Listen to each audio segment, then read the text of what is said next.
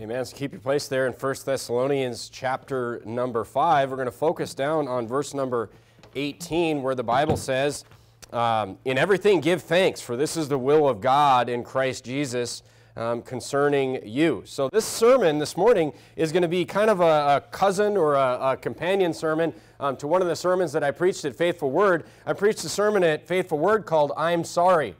And it was the importance of, I looked at, we did a Bible study on, forgiveness and having mercy with people, but mainly that sermon focused on the importance of, saying I'm sorry and being sorry, having godly sorrow. This morning, the sermon is titled Thank You, and that is, we're going to look at being thankful and actually showing thankfulness, which is why people say, thank you. Look down at verse number 18 where Paul says, in everything give thanks. Many times in the Bible, Paul starts out his epistles, just go to the first chapter of Thessalonians, where he says, look what he says. He says in verse number 2, Thessalonians chapter 1, the first Thessalonians chapter 1, Paul many times starts his letters like this, where he says, we give thanks to God always for you all. Whether he's going to, talk to them about something serious or not, many times Paul will begin and end his letters with thanksgiving. And here he's saying, we give thanks to God always for you all. Even in 1 Corinthians, where Paul is about to just unleash, some reproving to the people at the church of Corinth, Paul says, we're thankful for you when he starts out the message, the letter, the epistle. So we're going to look at the importance of thankfulness this morning, the importance of, saying thank you. Why do we teach our kids this? We'll look at it this morning. Turn to Psalm chapter 107. Let's just look at the idea of being thankful for a few minutes, and then I'll show you the importance of, showing thankfulness, and that's kind of the point of the sermon. So this is all introduction for the first few minutes here. Turn to Psalm chapter 107. Look at verse number 1. Psalm chapter 107, look at verse number 1. The Bible says, "Oh, give thanks unto the Lord, for he is good, for his mercy endureth forever." So who should we be thankful?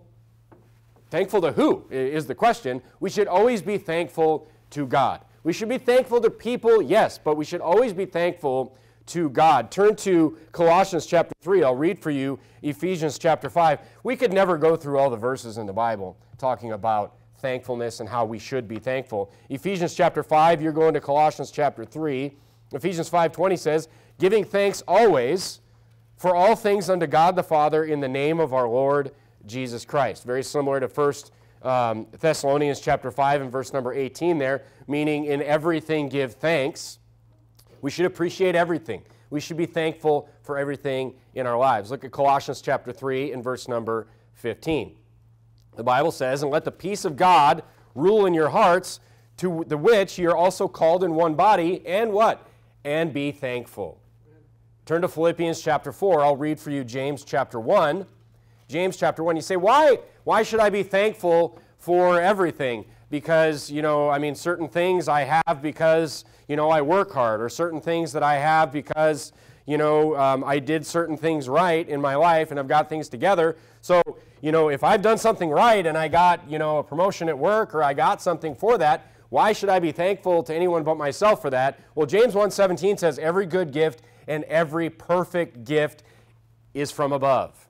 And what? "And cometh down from the Father of lights." Meaning everything good that you have is from God.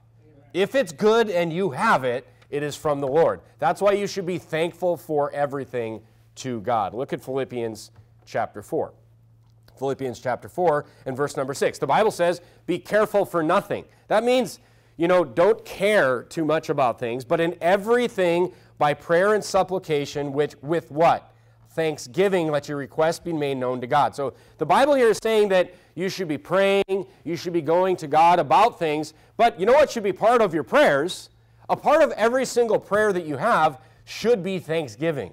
You should be thankful to the Lord. You should that's a good part of the prayer at the beginning. You're going to come to God and you're going to ask God for something. The first thing you want to do is, good things to start prayers with, good ways to start prayers are, confessing your faults, telling God you're sorry for the things that you've done, and then being thankful for the things that you have. Those are good ways to start prayers. But the problem is when we don't give thanks, what are we doing? When we don't give thanks, when we're not thankful for things, we're taking things for granted in our lives. We start to think that things in our life are automatic, that things in our life are these things that I have, whether it be material things or my family or my church or whatever. We start to think that those things they're just deserved. They're just going to always be there. This is a problem with human beings, right? Turn to 2 Timothy chapter 3. And the Bible has a word for that. When you stop being thankful or you stop showing thankfulness, the Bible has a word for that. It's called being unthankful. And unthankfulness in the Bible is a very serious sin.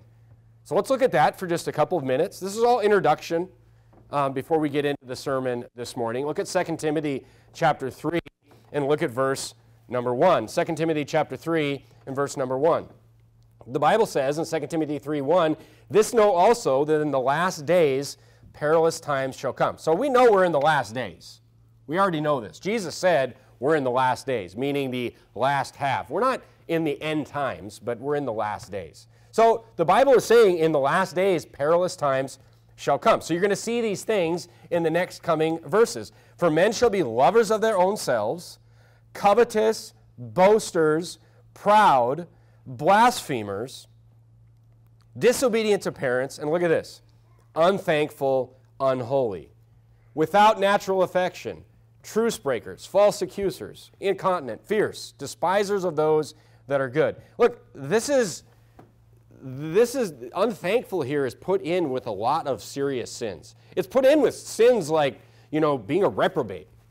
It's included with this. Traitors, heady, high-minded, lovers of pleasures more than lovers of God, having a form of godliness but denying the power thereof, from such turn away. So we definitely don't want to be any one of those things, and unthankful is one of those things. But it's interesting because there's 4 things there that you'll see come along. There's a lot of things listed with being unthankful in that same verse. And look what it is. It's covetous, boasters, proud, and unthankful. And you'll notice that unthankful people many times are all 4 of those things.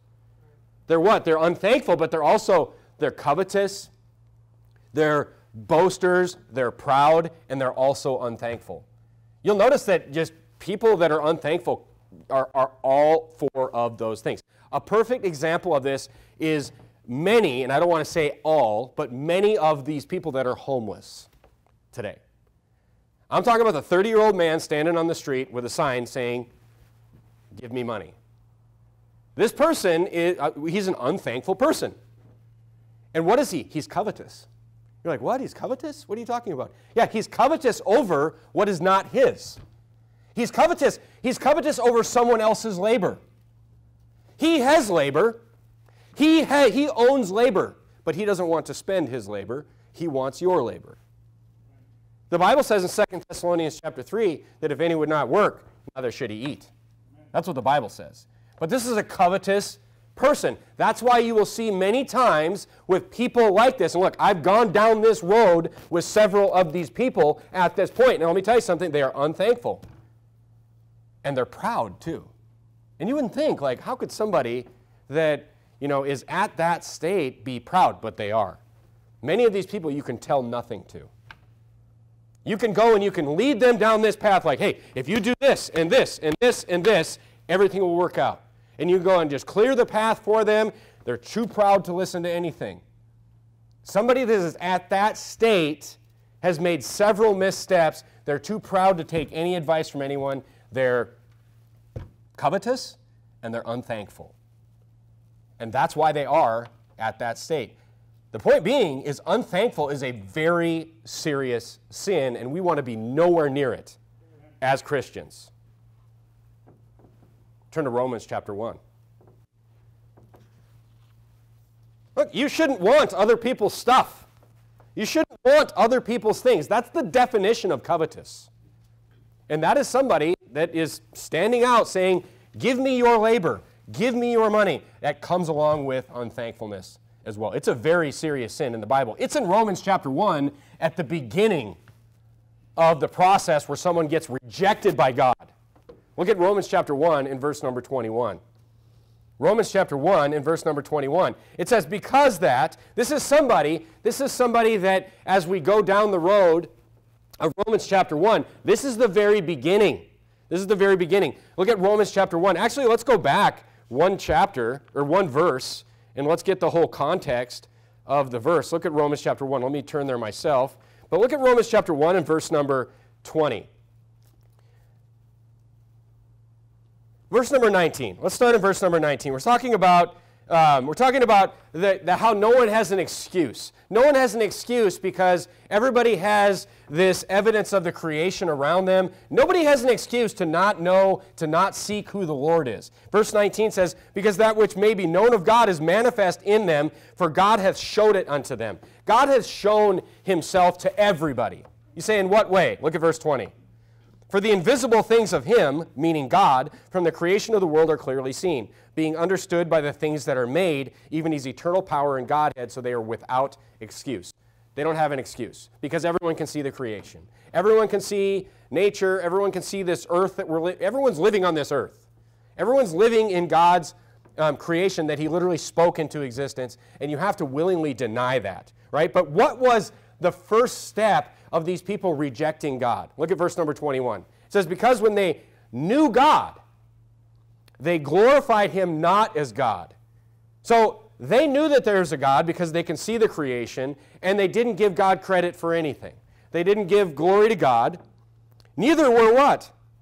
Neither were thankful, but became vain in their imagination, and their foolish heart was darkened. Professing themselves to be wise, they became fools. They changed the glory of the incorruptible God into an image made unto man and birds and four-footed beasts and creeping things. Wherefore God also gave them up unto uncleanness. And we see that these people rejected God. They didn't give him glory, and God gave them up. Twice it says he gave them up. It says he gave them over to a reprobate mind. These are people that God literally has rejected. And how did it start? They were unthankful. They saw God was there, they saw what he created, and neither were they thankful. It's very serious to be unthankful. And look, became vain in their imaginations. You know what that means? It means they were proud. Just like I just read you in the previous verse, it's like proud people are unthankful people. And you may look at people and be like, how in the world could someone in that situation be proud? Well, look, pride destroys you. Pride goeth before destruction. It'll completely destroy your life. And one of the ways it does it makes you unthankful. It's a very serious sin, that I'm trying to get you to understand this morning. And it's a prelude to even worse things. Obviously, if you're saved this morning, you're never going to become rejected by God. But this is just a lesson that being unthankful is something we want to be nowhere near. We want our kids to be nowhere near being unthankful. Turn to Romans chapter 6. I mean, unthankfulness in the Bible is a gateway. If we look at Romans chapter 1 and we look at where that led people, it is literally a gateway to a ruined person. That's what we're looking at in Romans chapter 1. It is that unthankfulness towards God that ruins a person. It creates someone that literally cannot be saved, the Bible is saying in Romans chapter 1. Look at Romans chapter 6, just a couple chapters over. But look, even saved people can be unthankful. Even saved people can be unthankful. That's what Paul's talking about in Romans chapter 6. And we're going to look at Romans chapter 6 in depth tonight. Romans chapter 6, Romans chapter 7. I'm in depth tonight. But let me just show you a couple things in Romans chapter 6, verse number 1. The Bible in Romans chapter 6, Paul is talking about should you take your salvation for granted. You know, if you're saved this morning, you've trusted on the Lord Jesus Christ, you're sealed by the Holy Spirit, nothing can ever make you unsaved. But you can go and you can take advantage of that salvation. You can take advantage of that eternal security that God has given you. You've been given that through no works of your own, through nothing but trusting on the work of Jesus Christ, and God has promised that He will save you. He will save you everlasting, eternity. It's forever. He will never take it away from you, but you could go take advantage of that if you wanted. And that's what Paul is talking about in Romans chapter 6. Look at this in verse number 1. I have everywhere in my Bible where a form of the word should is used, in Romans chapter 6 especially, and Romans chapter 7, I have it underlined, because this is just like the core of so much false doctrine. These verses in Romans chapter 6 and Romans chapter 7 are used for so much false doctrine, and I'll show you that tonight. But look at Romans chapter 6 and verse number 1. What shall we say then? I have shall underlined twice here. What shall we say then? Shall we continue in sin, that grace may abound? Shall meaning a form of the word should. It's like, shall you continue in sin, that grace may abound? Look, grace will abound, but should you do it, is what he's saying. God forbid. How shall we, that are dead to sin, live any longer therein? Know ye not that so many of us were baptized into Christ Jesus, were baptized into his death? Therefore we are buried with him. When this is on the baptism certificates that we give people. This is what your baptism is all about right here in verse number 4. Therefore we are buried with him by baptism into death, that like as Christ was raised up from the dead by the glory of the Father. See, look at this statement right here. As Christ was raised up. Look, that's a different word than should, is it not? Christ was raised up, meaning it happened. That was something that happened for sure. He was raised up from the dead by the glory of the Father. Even so, we definitely will. Is that what that says? It says, even so, we should walk in newness of life. This is the point of your baptism. It is an outward showing of the thankfulness that you're not going to take that grace for granted that God gave you. That you're identifying with the death, burial, and resurrection of Jesus Christ. And you know what? I'm not going to take that salvation for granted. I'm going to show what towards God? I'm going to show thankfulness towards God. So Paul's like, you should do this. Should I go and just take advantage of my salvation and go be a drunk and just take advantage of all this and just live an ungodly life? I should not do that. That's what Paul is saying. God forbid I would do that. Again, verse number 6, knowing this, that our old man is crucified with him, that the body of sin might be destroyed, that henceforth we should not serve sin. He's saying, don't do it. Again in verse 12, let not sin therefore reign in your mortal body. I hate to break it to you folks, but you're saved, but you still got this mortal body. You still have this flesh that you're contending with. People that twist this, they clearly are not saved and do not understand what Paul is trying to say. Paul is trying to convince people, you still have the flesh. You still have the flesh. Follow the Spirit that is now within you, not the flesh. You should do that. You should obey it in the lusts thereof. Verse 15, what then? Shall we sin because we are not under the law but under grace? God forbid. He's trying to teach us to appreciate and be thankful for our salvation. For what? For the grace that God gave us, the free grace. Look, folks, if it's of works, it's not of grace. It's one or the other. The Bible is clear about that. He's trying to tell us, don't take advantage of that. Be what?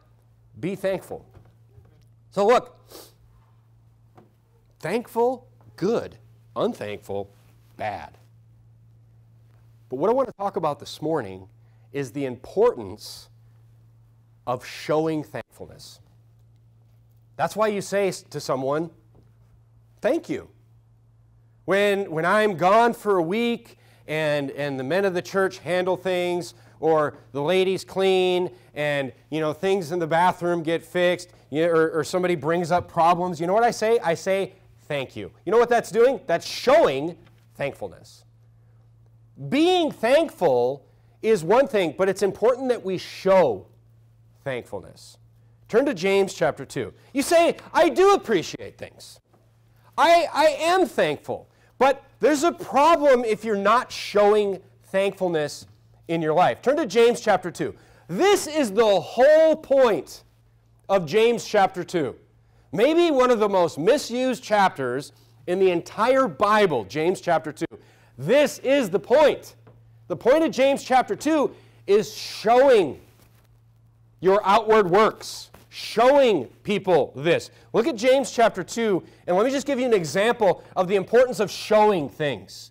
The importance of showing outward works, basically. Look at James chapter 2 and verse number 21. Look what the Bible says. It says, "Was not Abraham our father justified by works when he offered Isaac his son upon the altar? Seest thou," you're like, what in the world? Justified by works? How is that possible? I thought it was not of works, lest any man should boast. "Seest thou how fate wrought with his works, and by works was faith made perfect?" And we get another example here, but look at verse 23 first. "And the scripture was fulfilled which saith, Abraham believed God, and it was imputed unto him for righteousness, and he was called the friend of God." You see that then by how that by works man is justified and not by faith only. People love verse number 24 that teach works-based salvation, because they say, oh, see, it's not faith only. But the Bible is talking about, he's saying, Abraham was justified by works in verse number 21, and then it says in verse 24, again, it says, see how by works a man is justified by not faith only. But look at verse number 23 again, where it says, Abraham believed God, and it was imputed unto him for righteousness. So that is salvation right there, where it says, Abraham believed God, and it was imputed unto him for righteousness, but then it says he was called the friend of God. So the question is, how was Abraham justified by works? What are we talking about here? Turn to Romans chapter 3. Turn to Romans chapter 3. A lot of people grab one or two of these verses and twist these into works-based salvation. But remember, Bible reading rule number one. Bible reading rule number one. If you are interpreting the Bible in a way that makes it contradict clear scriptures elsewhere, or for by grace are you saved through faith, and not of yourselves, it is the gift of God, not of works, lest any man should boast. That's one of the clearest two verses in the entire Bible right there. We are not saved by works, not at all. So let's explain Romans chapter, go to Romans chapter 4. Romans chapter 4, verse number 1. Romans chapter 4, look at verse number 1. How is Abraham justified by works? That's the question we're after here. The Bible says, what shall we say then? Abraham our father, as pertaining to the flesh, hath found. You need to underline in your Bible, as pertaining to the flesh. Meaning, as pertaining to his works and people around him. What has he found? For if Abraham were justified by works, he hath whereof to glory, but not before God. You see what the Bible is saying there? If Abraham was justified by his works, he could boast. And the Bible says, lest any man should boast. And it's saying here, he could boast, but he would not be justified before God. So what the Bible is clearly saying in Romans chapter 4, you are not justified by your works to God. But look at verse number 3. For what saith the Scripture? The Bible says Abraham believed God, and it was counted unto him for righteousness. That's how Abraham was spiritually saved. That's how Abraham obtained salvation. By what? Believing on God. By trusting God. But the Bible here is clearly saying that he was justified by his works. Who called Abraham the friend of God is the question. Who called Abraham a friend of God when he went up and he did what God asked him to do? He did this amazing thing of being willing to sacrifice his own son, even though God didn't allow it. Who saw those works? What the Bible is saying is that Abraham was justified by works. He was called the friend of God by other men. The only way anyone can see your faith is by your works. So you are not justified by your works to God. You are justified by trusting on Jesus Christ to God. This is the justification that matters, folks. But you are justified by men by what you do, by what they see you do, because men can't see your heart. Only God sees the heart. Nobody on this planet, no man or woman can tell what you believe. That's what the Bible is explaining here. It is the only way that your faith can be shown to other people is through your works. It's not talking about being justified by works to God. All right? Go back to James chapter 2. We get another example here with Rahab. It says, she received the messengers and sent them out another way. So Rahab was justified by her faith, by her belief, but the way the Israelites could see her faith is because she helped them. Is because she hid the messengers and she did what she said she was going to do. That's what justified her before men, was her works. Look at James chapter 2 and verse number 18. Yea, a man may say, thou hast faith, and I have works. Show me thy faith without thy works, and I will show thee my faith by my works. So the only way for you to show your faith to men on this earth is through your works, is what the Bible is saying here. But you're not justified by God through your works. So if we apply this to the sermon this morning, what I'm trying to get you to understand is the only way people can see your thankfulness, even though you may feel thankful and you may be thankful in your mind, in your heart, the only way for other people to see your thankfulness is through your works. Is through you actually doing something. By what? Here's one. Thank you. By saying thank you to people. That is an outward way of you showing that you are thankful. Look, this is why kids, and ourselves, kids especially need to be taught, kids especially need to be taught to say thank you to things. Because they need to be taught to be thankful. The last thing you want is a bunch of spoiled kids that grow up to be unthankful adults. It's a terrible curse. A ruined man is unthankful. So think about that when you talk about to your kids about making sure they say thank you about things. Nothing will ruin a man faster than just giving him everything for nothing. It'll literally destroy someone. You say, why? It's because he becomes unthankful. It leads to laziness. It's this gateway to drunkenness. Ultimately, if they're not even saved, it could lead down the path of Romans 1, not even being thankful to God, not giving glory to God. It's a rejection of God it could turn into. Think about it. In order to be saved, think about why unthankfulness is such a big part of the Romans 1 path. In order to be saved, you need to appreciate the fact that you need a Savior. Can you be saved if you don't even think that, if you're just proud and you think that I don't need anything, I'm pretty good? Could you be saved if you weren't even looking for a Savior? If you don't think that your sin is bad enough, or maybe you think that every now and then you'll meet someone who thinks that they don't sin. It's rare, but they're out there. If you have somebody that doesn't believe that they sin, that person cannot be saved. Because saved from what? They would never be searching for a Savior. They would never be willing to trust in Jesus and His work on the cross to save them if they were just unthankful. Turn to Matthew chapter 12. But for men to see that you are thankful, you must show it. And look, saying thank you is a way to do that. Look at Matthew chapter 12 and look at verse number 34. So why is saying thank you so important?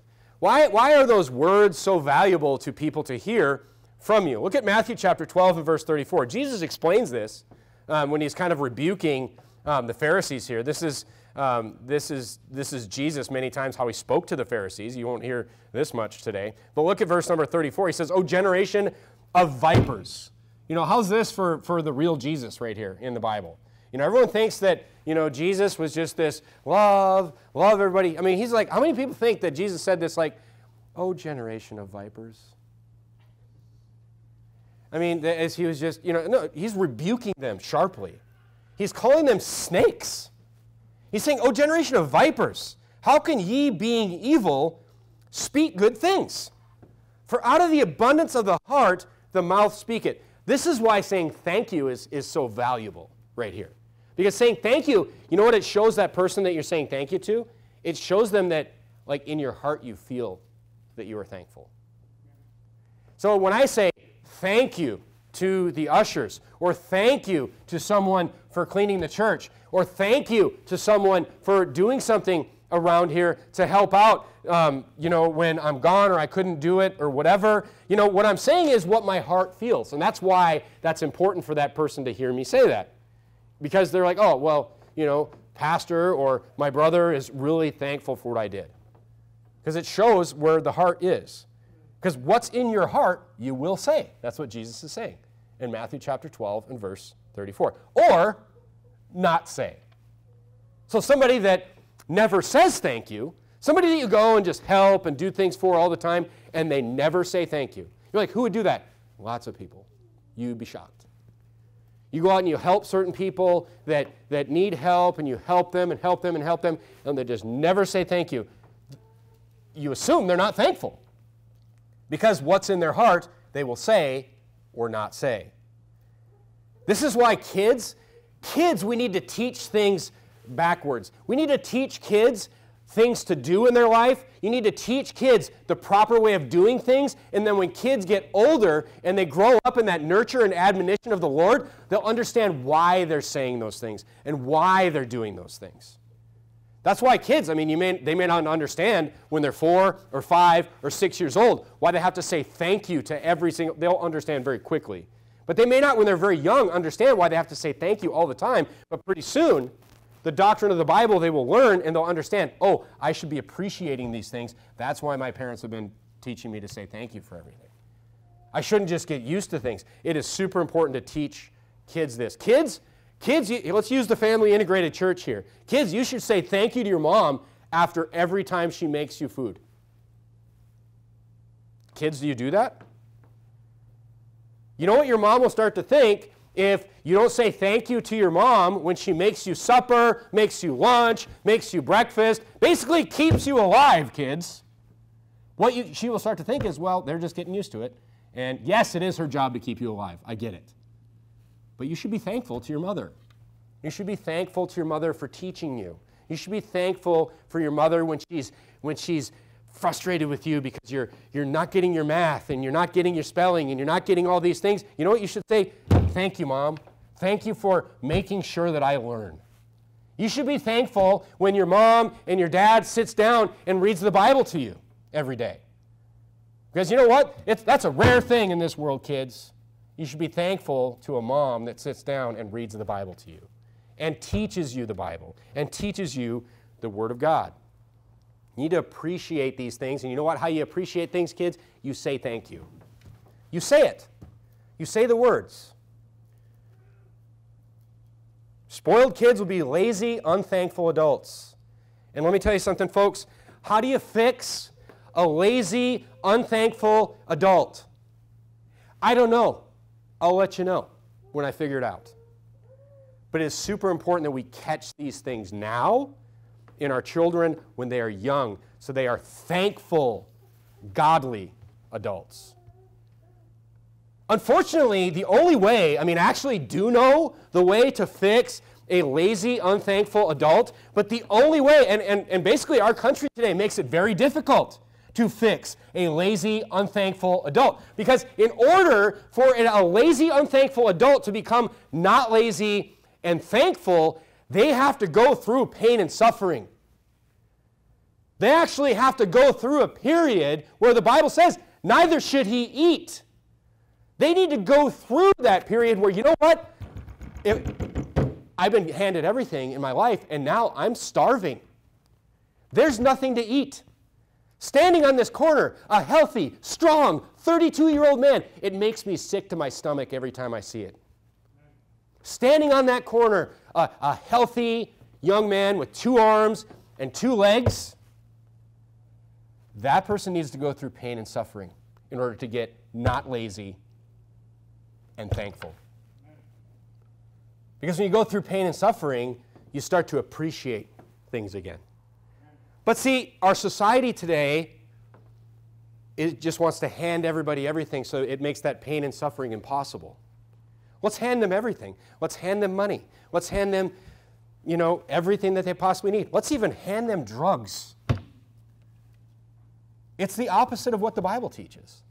And you will never end up being able to fix somebody that is lazy and unthankful with that. Husbands, this is a bad one, and this is something that I still try to get better at. You're like, I appreciate my wife. I'm thankful for my wife, and I feel that right here, but I never do anything to show it. Men are a little bit different in this case, where men will go to work and we will do things and we will get the praise of men. We will have people at work say, good job. We will have people at work say, you did a good job and I'm going to give you a promotion. And we'll have people say, oh, I have the respect of all these people that I work with because I'm good at my job. I work hard, I show up early, I stay late, and we'll get some praise from that. We need to show our wives that we are thankful. We need to show it. How do we show it? Well, first, you could say thank you to your wife. You could do things for your wife. This is why, like, men are they're too logical sometimes. Like, my wife doesn't need flowers. She has lots of flowers. She's got a garden with flowers in it. There's flowers around the house. Why does my wife need flowers? Because if I bring my wife flowers, that shows her that I'm thankful in my heart for her. It's not that she needs the flowers. It's not like us. I'm like, I need a wrench. I don't have a wrench. The flowers show thankfulness. This is just one example. Take your wife out to dinner. Why? Because I'm thankful for what you do. It's a way to show thankfulness. You want to have a good relationship, you better show thankfulness in your life. See, many times men, we are thankful, like in here, but we just get so busy and we get so focused on our lives that we never show the thankfulness. Our wives need to see that, and really what that'll show them is that we love them.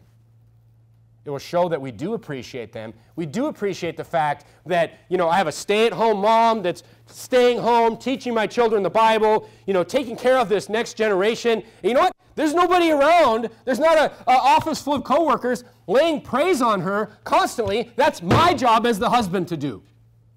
So don't forget to do that. You should do that constantly for your wife. Show your thankfulness to her.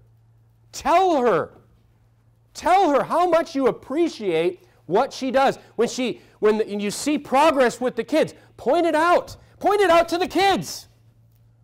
Tell your kids, do you know how blessed you are to have a mother that, rejects what this world teaches and will stay home and teach you a worldly, or a biblical worldview in this sick, twisted, perverted world that's out there? You need to show these kids what they have. Teach them to be outwardly thankful to their mother. Wives, how many times when your husband gets up at 5 o'clock in the morning to go out and slay dragons all day in this world, do you get up with him and see him off and say, I appreciate what you do? You know what that will do? That will show him that you are thankful. He probably knows, he probably has the head knowledge that you appreciate what he does. But you know what? You should tell him. You should tell him. You should do things to show him that you are thankful for what he does. Turn to Proverbs chapter 5.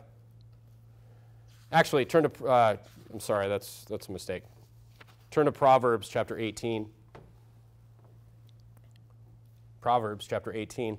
Look, unthankful people will destroy relationships, and to a degree, they will actually burn down every bridge in their life.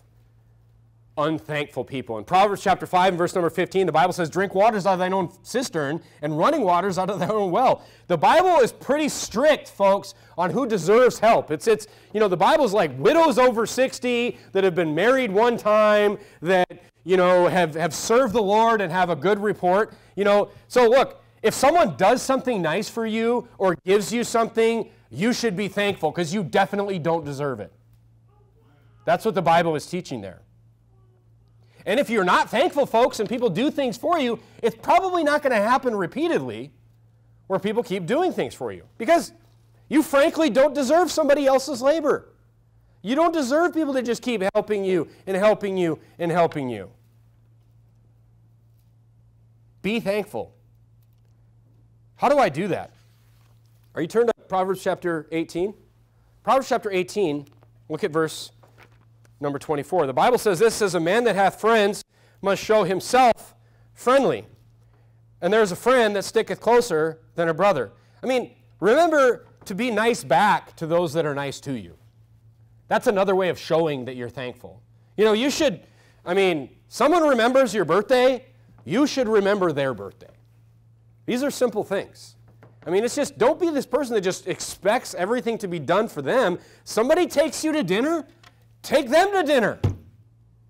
You should literally, somebody helps you out of a jam, helps you on a house project, repay the favor. You should keep score with your friends. Unless you just want to be this person that has friends, which means people just do things for me. But the Bible is saying in Proverbs 18, you should show yourself a friend. Be a friend. Just because you have friends. This is the thing in a church. Like, people are going to be your friend. We love you. Like, somebody that's in this church that's not doing things right, that's maybe got, things a little backwards and they need a lot of help, look, people are going to help you. They're going to show you that they're your friend. But you know what? You should show that you're a friend back to people. It shows that, why? It shows you're thankful. That's what it shows. Turn to 1 John chapter 4. 1 John chapter 4. Honestly, this is how Jesus treated us. This is how Jesus treated us, and the whole idea of the Christian life is that we are to show thankfulness back towards God for what Christ did for us. And that's ultimately the model here, folks. In 1 John chapter 4, in verse number 19, the Bible says, we love him. Why? Why do we love Jesus? What is loving Jesus? We're going to define that in great detail tonight. What it means to love the Lord. What it means to love Jesus Christ. We're going to get into that in great detail tonight. What that phrase actually means. But, God said, if you love me, keep my commandments. Basically, loving God means doing what he told you to do. Why do we do that? Because he first loved us. Why in the world? So when people ask me, are you telling me that you can go out and do whatever you want, and you can just live whatever life you want, and you're saved, and you can never not being saved? Yes. Because I'm not saved by what I do or what I don't do. I'm saved through Jesus Christ. But why do I come to church 3 times a week? Why do I go out soul winning and try to get as many people saved as I possibly can? Why do I try to get sin out of my life? Why do we try to live this Christian life? Why do we sit here and listen to the Bible preached every Sunday, every Wednesday, and try to fix these things in our life? Why do we do it? It's not to get ourselves to heaven, 0%. We do it because he first loved us. We do it because, I don't know about you, but I'm thankful that I'm saved. We are going to get rewarded in heaven, but I'm just thankful that I'm not going to hell. And that's why I love Christ. Loving meaning not like some butterfly feeling or some lust feeling as they've defined love today, but loving meaning I actually do what I'm supposed to do. Loving meaning reading the Bible, following the Bible, showing God that I love him by listening to what he tells me to do. And that shows what? It shows that I'm thankful to the God that saved me when I deserved none of it. I deserved, just like you, I deserve to go to hell. And I'm not going to hell. What more do you need? What more motivation do you need to be thankful to the Lord? But people need motivation because why? Because they take their salvation for granted. And that's what Romans chapter 6 is talking about. Paul's saying, you're not going to hell, but don't forget that. Don't forget that that's where you deserve to go.